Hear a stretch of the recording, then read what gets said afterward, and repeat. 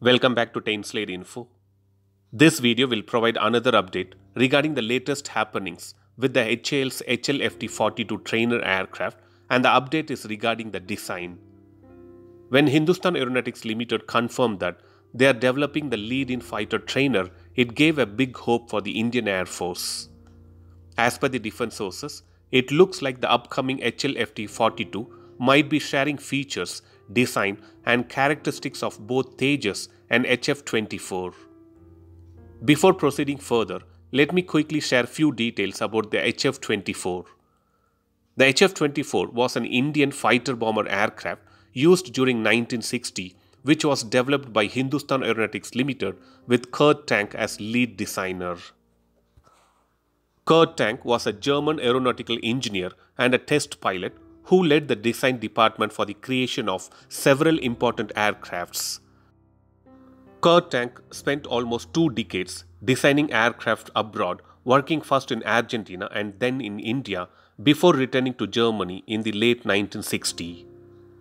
The first HF-24 aircraft was inducted by Indian Air Force during April 1967, and it is said that almost 147 HF-24 were manufactured and the majority was for the Indian Air Force. These aircrafts were primarily used for ground attack missions. Now coming back to the update regarding HLFT-42 trainer aircraft, as per the defense sources, it is said that HLFT-42 would be sharing the same wing and the air intake inlet design which was found in HF-24. Even though the wings and air intake inlet design would be picked up from HF-24, the nose cone design and the size would be similar to the LCA Tejas. And this is in order to ensure it accommodates an AESA radar and also the in-flight refueling probe.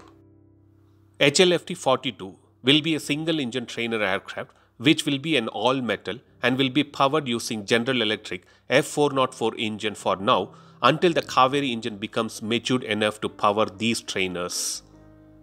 So let's hope Hindustan Aeronautics Limited finishes finalizing the vital designs, components and engines and come up with a prototype at the earliest so that Indian Air Force can get to operate these trainer aircrafts and India can also export them in order to compete with the South Korean T-50 supersonic trainers. Thanks for watching. Stay tuned to Tainslade Info for more defense and aviation related updates. Thank you.